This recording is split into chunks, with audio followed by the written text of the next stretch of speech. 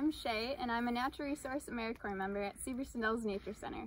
Today, I'm going to show you some tips on how to identify Shagbark hickories in the winter. The name of this tree gives it away. Shagbark hickory, or Caria ovata, is known for its shaggy bark.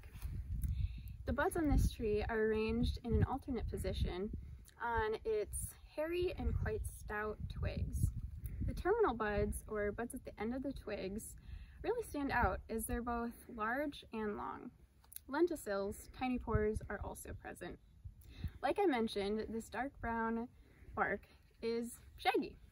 Its long, thick, vertical strips tend to bend outward at the bottom and occasionally at the top. This tree is found in a variety of habitats, making it a habitat generalist.